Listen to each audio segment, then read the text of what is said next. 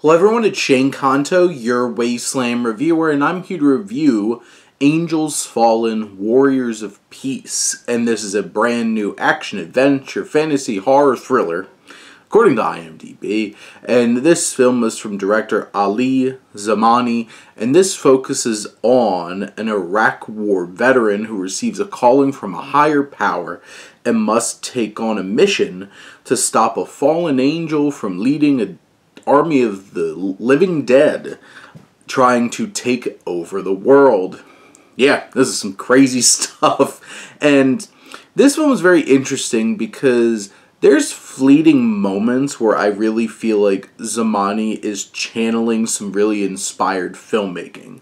Like the opening sequence of this film, I feel like legitimately has some interesting shots, some thrilling elements, and it's this war sequence that has a very dynamic approach to looking at it. When you look at the CGI creatures and stuff that start to mount throughout the film, they're simple, but for a movie with such a small budget, don't look the worst.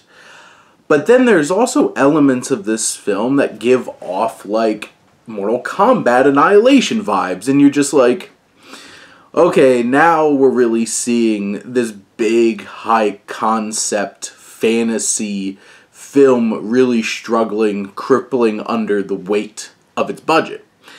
It's one of those kinds of things where it has fleeting moments of thrilling, interesting elements, and even in specific sequences, like there's fight scenes where it's like, oh, there's some cool choreography there, but then that's over-edited. And there's a lot of inconsistencies about this film and what's really working about it and what's not working about it.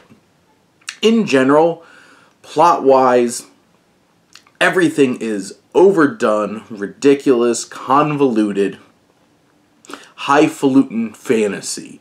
It feels like there's just so much exposition dumps throughout this film, and there's so much over-explaining to make it even possibly conceivable for you to be able to follow along with the film, and that's a lot, and that really takes you out of the film.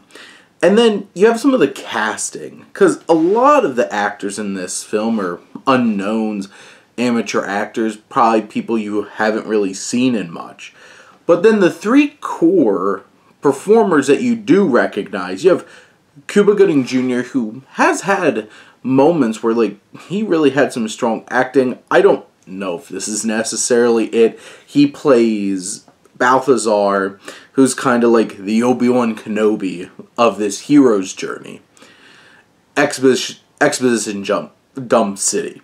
You have Denise Richards, who plays like their like arms specialist to the secret society, and like it's such an odd choice. She's really committing to it, but I don't know how to feel about the performance. And then Randy Couture's in it, who's not a good actor.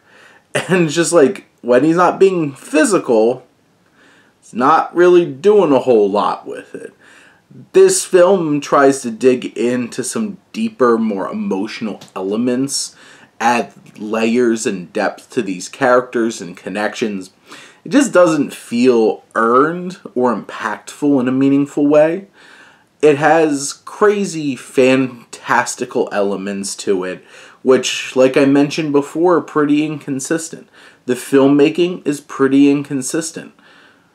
I don't think anything about this film is wholly great. There's a lot of inconsistencies and then elements that really aren't working. So in the end, I think this is very overwhelming in terms of processing kind of film and underwhelming in terms of what you get out of it. But there are some cool elements about it, and I would like to see a film where it's a little bit leaner and a little less overly complicated and convoluted, and maybe see what Zamani does with some of those filmmaking flares that he has here. So in the end, this, if like you're really into crazy fantasy films and you can just eat that all up, here's another film for you. Most people, this is going to be a giant question mark.